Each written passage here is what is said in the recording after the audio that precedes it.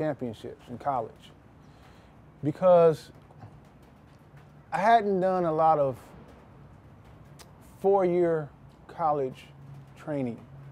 I transferred from a junior college, and I went to Washington State on a scholarship. And a lot of times, a coach would want to have a guy come in as a freshman so they can instill their program.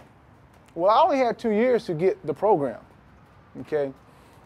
And I didn't have 2 years. I didn't have 4 years. I only had 2. I wanted to go to NCs. They have indoor national championships and they have outdoor national championships. Well, what would be my junior year, my first year there, I didn't go anywhere. Wasn't fast enough, wasn't skilled enough, because I didn't understand it. This is my first time running indoors. I'm a California kid on the West Coast. We don't have a lot of indoor meets because everything's outside. Up in Washington, you know, it snows, so they have indoor facilities. So they have a focus on indoor. So it's a lot of things I was ignorant of when it came to running. You know, a type of meet, an indoor meet opposed to an outdoor meet, the preparation for those two.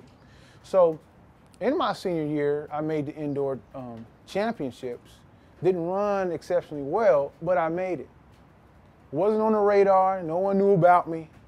Then outdoors came, and I didn't run particularly fast.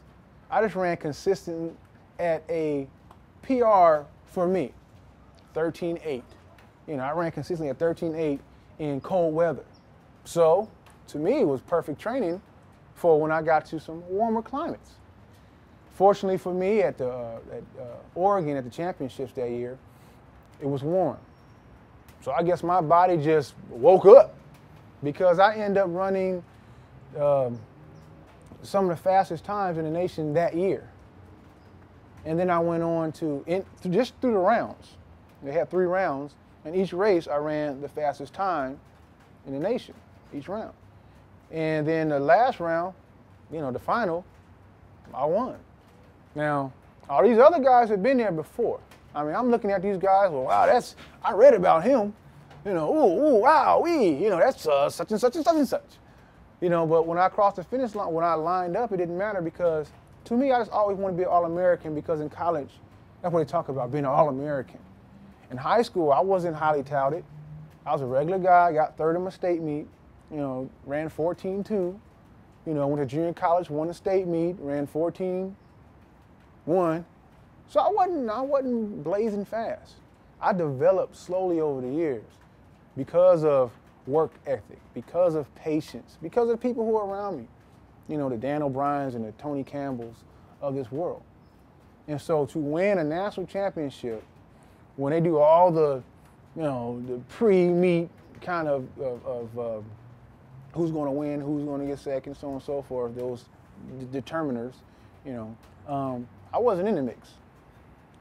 So to be All-American is all I wanted to be. In the race itself, he asked me that question. I said, okay, I got out very, very, very, very slow. I was the last person to the first hurdle by far. And as I went through the race, I can see people in front of me. Now, I don't tell people to look, but when you're so far behind, you can't help but see people in front of you. And so I kind of counted like, okay, I'm a 5th place All-American. Started to move up. Oh, I'm a 3rd place All-American. And I'm thinking this in the race. And all of a sudden, the last 2 hurdles, no one there. And I couldn't believe I won. So records aside, you know, American record, I was very happy about that. But it was the hugest surprise to me was winning the NCAA championship.